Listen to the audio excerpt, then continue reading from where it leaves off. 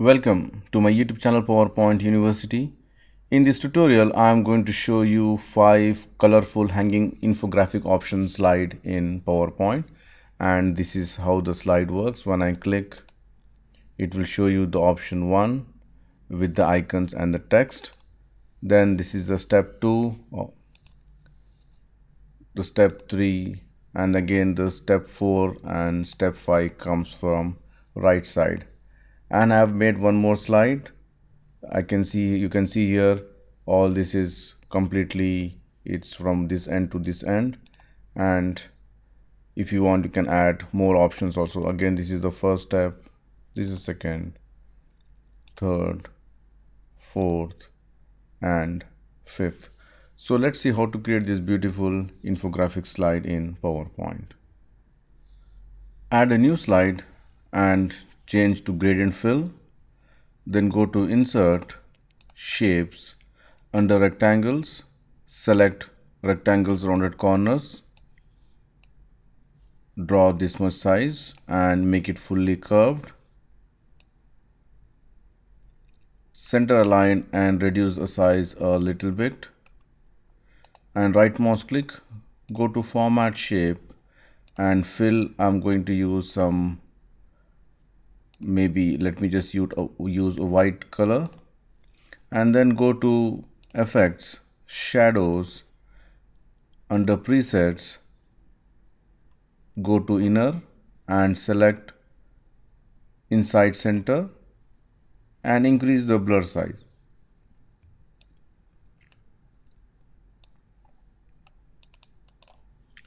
And Shape Outline, make it no outline. Then go to Insert again, Shapes, select the rounded corner rectangle again and draw in the center a smaller one. This also you make it fully curved. Shape Outline, make it no outline and give some dark color.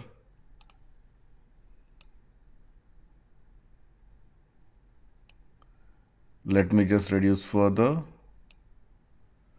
and center align and go to Effects, Shadows and select,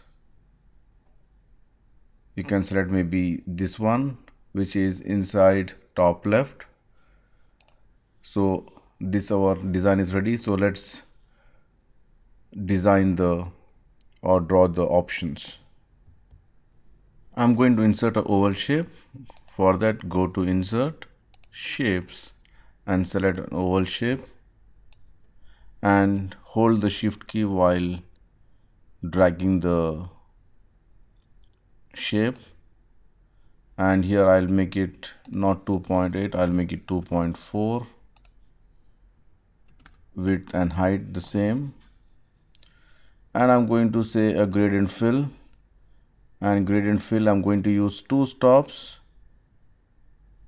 And here I'm going to select 2 different colors. Maybe let me just select first this green, and I'm going to select maybe this green and type, make it linear, and we can select maybe this one and increase the transparency level. I need some transparency here, so let me make it maybe 20, and this also I'll make it maybe 25. And shape outline, I'm going to select the gradient, making it 2 stops. One stop I'll make it green color, the other one I will make it white and fully transparent. If you want, you can change the angle of the line also. And then I'm going to insert one more small oval shape. I'm going to make a hole in this one, make very small and oval shape and zoom it and put it exactly in the center, maybe here. I think this is okay. Then select the larger or the bigger one and then select the smaller oval shape. Go to format, merge shape and just say subtract. So you got this shape here. Now you can press Ctrl D also, you can duplicate and start changing the colors according to your requirement. So here I'm going to use maybe some orange with yellow, maybe combination. Let's see how it looks. And line color also I'm going to change to orange, and if you want you can change the angle also of the line.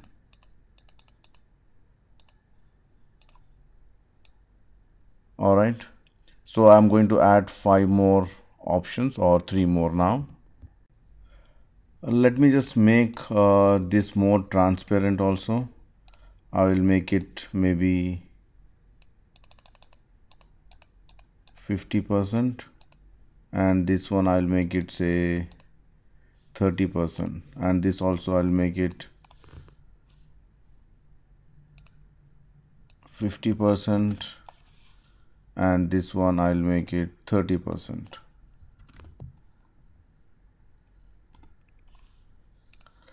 And then select this and go to effects and just say reflection, and you can select any reflection here. If you want the size to be reduced, you can reduce the size. If you want reduce the transparency also, you can reduce it.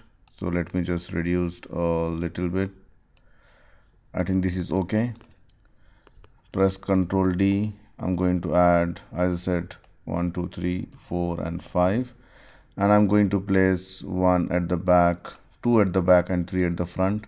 So this and this will go back. I'll select this, format, send this to back, and then start changing the color.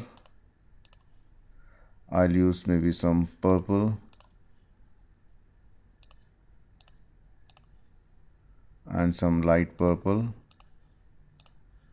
Then for this I'm going to use maybe blue.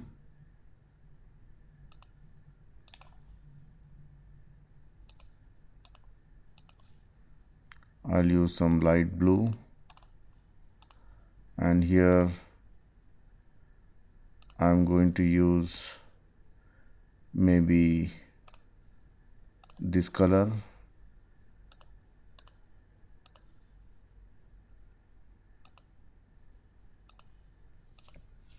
All right, so you can arrange in a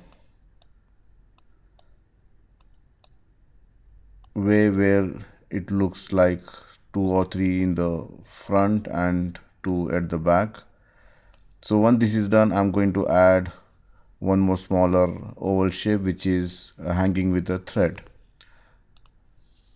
So I'm going to insert shapes, oval shape, draw the smaller one here,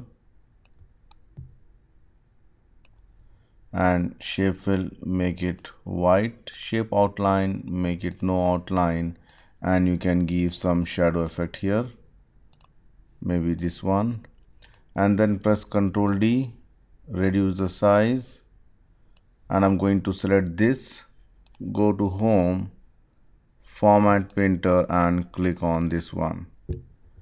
You can reduce the size a little bit here and place it in the center, and make sure to remove the transparency or reflection here.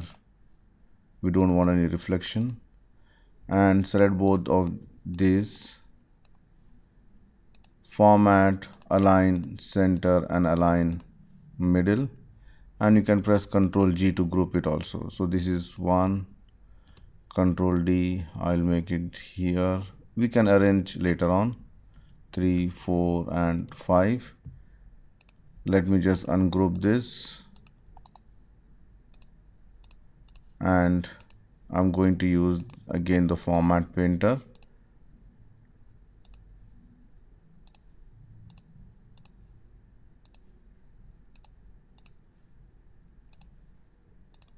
and I'm going to again remove the reflection, and then you can group it back.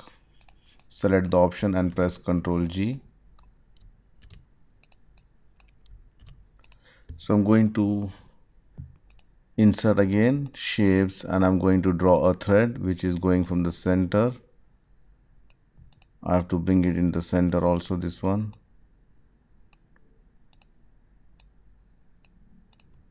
And make this as a black color. Zoom in. If you want, you can increase the weight, maybe this much. And then go to insert shapes, select this one which is the curve,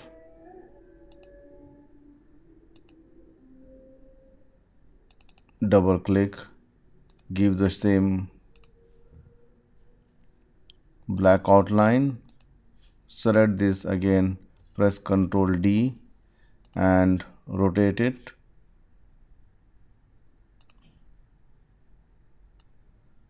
And put it here and send this to back. You can see this one here, and if you want, you can add some more smaller lines here, kind of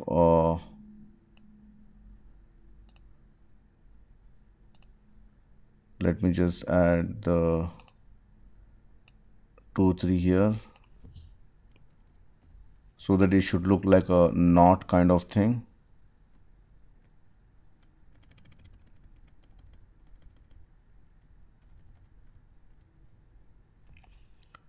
Alright, so if you see here, it looks something like this. Then again, you have to start arranging now. Press Ctrl D, and I'm going to put it here, and then you have to add the knot. So this one, let me just put it this here, 1 2 3 4 and 5. And if you want equal spaces, then just say distribute horizontally, so it will have the equal spaces. So let me just put this straight, and this one, you can see the lines there. I want this to be here and this to be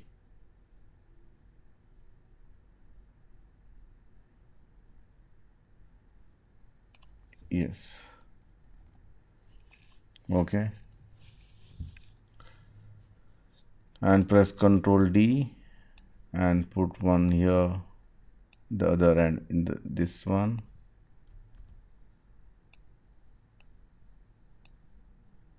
And the last thread.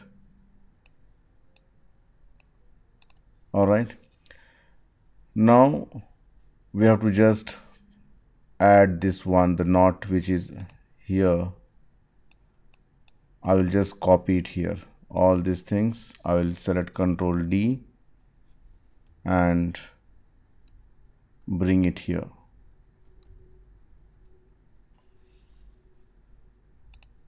This should be here only. Ctrl G also you can make it. Bring it here and ungroup this and select only this and send to back. See, like this. So just copy the same, this one to Ctrl D and Ctrl G, and here just copy it everywhere, all the 5 options. So I have added the thread and the knot to all the options, and then I'm going to select each option and press Ctrl G to group it. Then select the second option, press Ctrl G to group. The third option, group it. Fourth option I'm going to group, and the fifth option. And before grouping, it's better to add some text and icons also. So let me just insert some icons. If you have Office 365, then you can directly insert the icons, or you can go to the nonproject.com and insert the icons. So I'm just going to select this first icon, second, third, fourth, and say maybe this one, fifth. And you can change the color to white, or you can use simple colors also.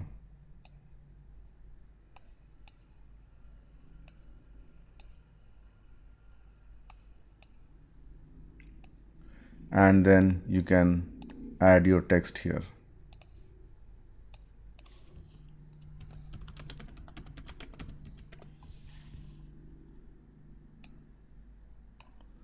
I'll center a line, make this as white. Control D to group it.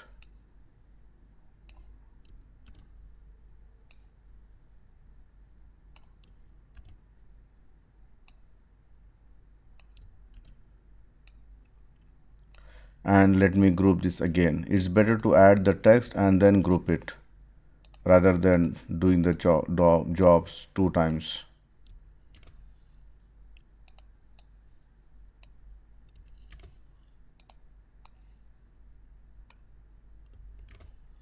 And the last option, group it. So you can see here our design is almost ready. So just we need to do the animation now. To add the animation, close the format background, go to animations, enable the animation pane, select this one and just say fly in. Fly in, you can say from left also, and double click. You can increase the bounce end and just say okay. So it will be something like this, or if you want, make it somewhat slower, maybe faster, not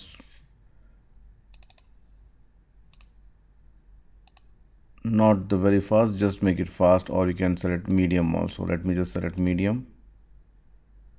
All right, then I'll select this using animation painter. I'll copy the animations to all other options, double click this one. So I want here, then I want this to be here, this two also, the last one. That's it. And then these 2 animations I want to start from right. So let's see how the animation looks here. So you can see this is the first option, then the second, the third option, fourth option, and fifth options. So that's it from me, friends. Thank you for watching my YouTube channel, PowerPoint University.